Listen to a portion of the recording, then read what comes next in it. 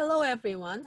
My name is Hyun-Joo Kim. I'm a professor of statistics at Truman State University, and I'll be talking about Chapter 8, Sampling Distribution. Sampling distribution is slightly different concept compared to what you've seen so far.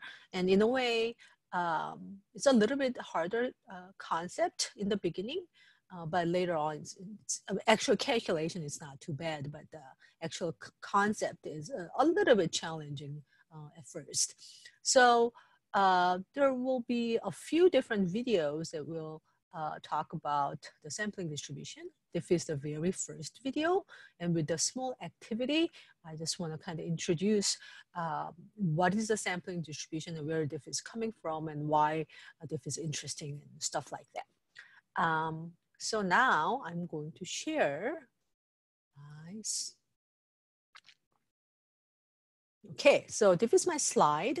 So again, sampling distribution, chapter 8, introduction, and we'll be talking about first activity. For a activity, we want to think about picking 5 numbers, 5 random numbers from population 1 to 10. There are different ways that you can actually do this. There are several different computer softwares will actually let you do this pretty quickly as well.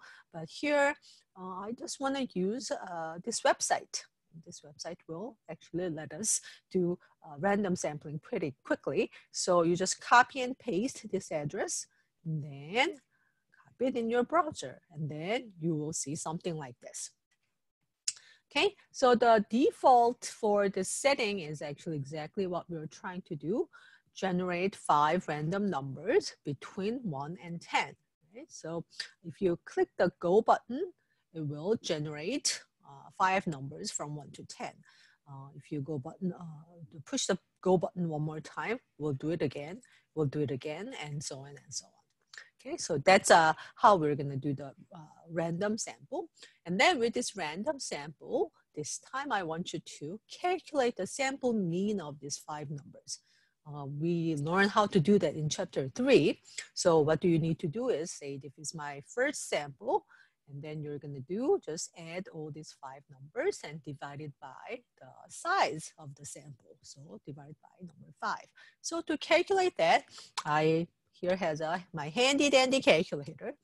So I'm gonna add 6 plus 4 plus 4, no, 6 plus 5 plus 4 plus 10 plus 7, which is 32, and divide by 5, it will be 6.4.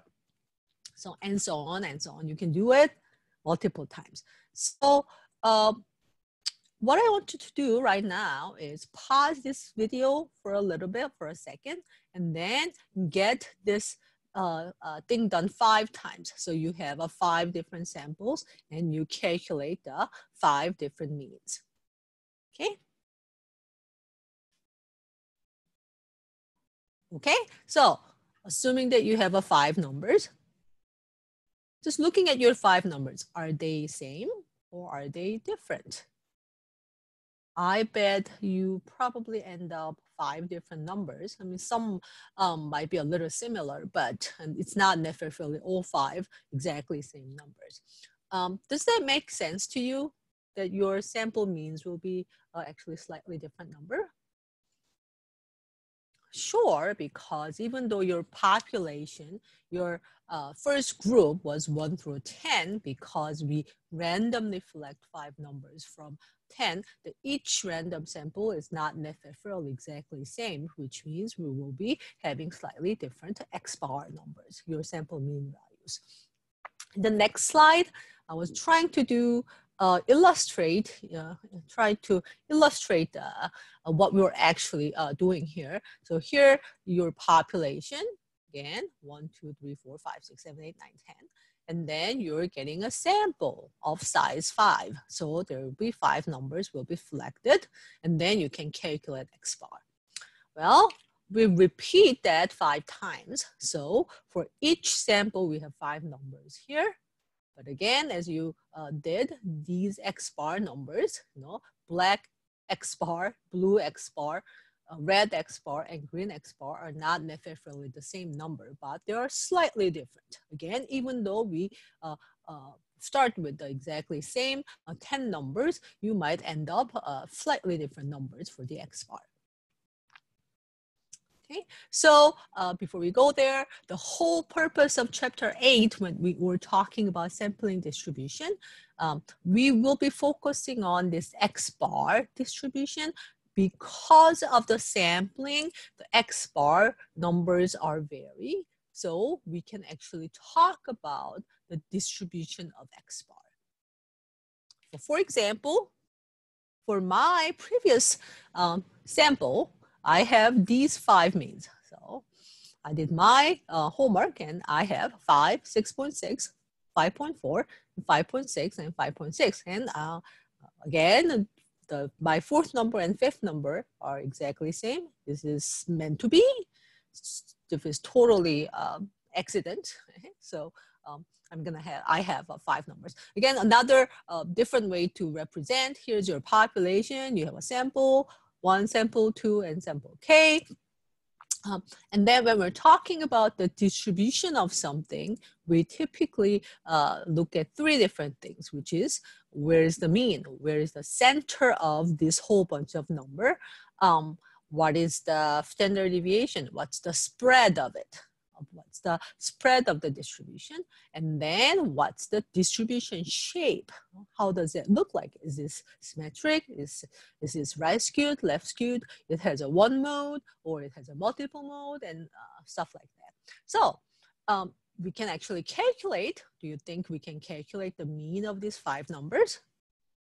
Or, your 5 numbers. Can we do that? Sure. And also, we can calculate the standard deviation of this 5 number.